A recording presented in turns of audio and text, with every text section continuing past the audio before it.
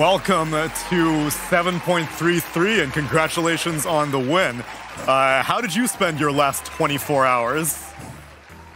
I lost like 99% of my pups. I won one pup and then lost everything else. It's been a great time since the new patch.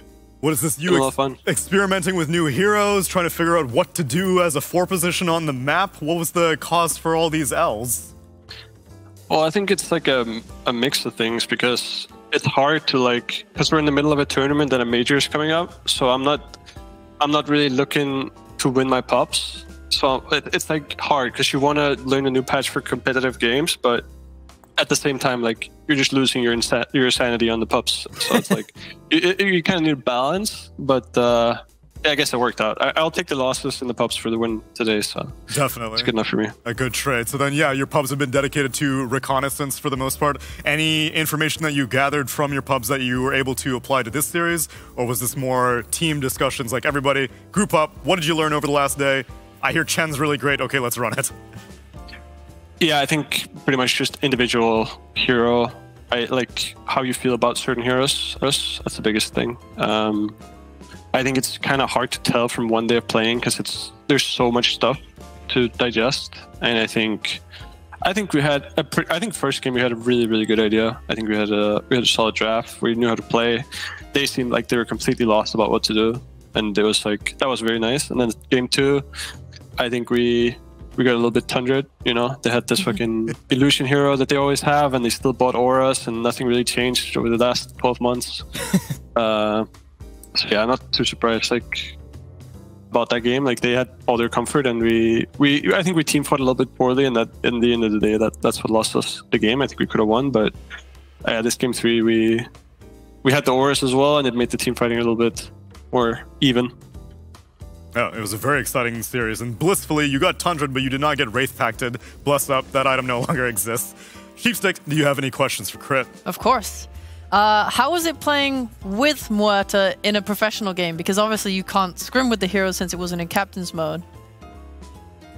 I mean, I think we all kind of know what the hero does. It's very obvious that this hero is BKB dependent and can't fight against BKB either.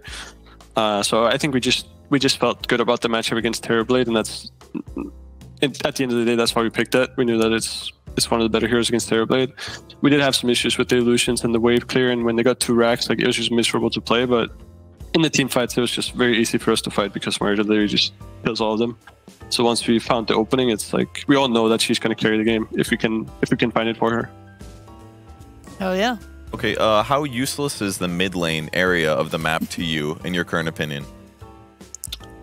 Yeah, it's not the best. It's weird because the last patch was very much mid-centric. I think all teams were kind of playing around mid, and now it's complete opposite, which I think is probably the hardest adjustment for especially supports in the early game. The way you play the game is just completely changed. It's very weird. I think it's a little bit extreme how much they implemented. It makes it hard to really focus on one thing that you want to understand because there's so many other things that also impacted the game that you also need to understand. So then it's all just a mess, and your brain just kind of explodes when you play the first couple of games. So I think it's going to take a little bit longer than usual with this patch, which is understandable. So yeah, I think I'm happy that we got first match was a win, but it's going to take a while before we can play properly on this patch, I think, for most teams as well. Well, at least your game 1 was inspiring enough that you guys seem to have very strong foundations. And I could pick your brain for hours on end, but unfortunately we have a winner's bracket series to get to. So Crit, thank you so much for taking the time to speak to us. Congratulations on this win, and good luck in lower bracket finals.